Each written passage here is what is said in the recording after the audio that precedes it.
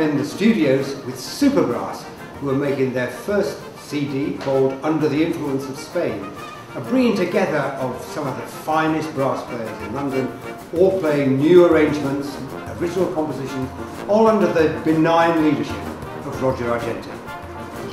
Got about 8 projects now, it's about 2 a year.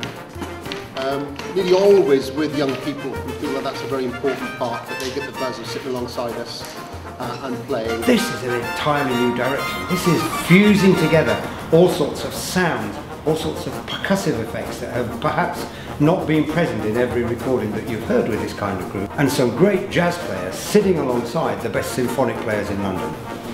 It starts with very early medieval pieces, some Baroque and some Renaissance, goes through folk music, and then we've got some contemporary pieces. For as long as I can remember, people have raved about the quality of brass players in London. But I can't remember a time ever when there have been so many good players that can play right across every kind of style that you can imagine, whether it's straight stuff or whether it's jazz stuff or everything in between.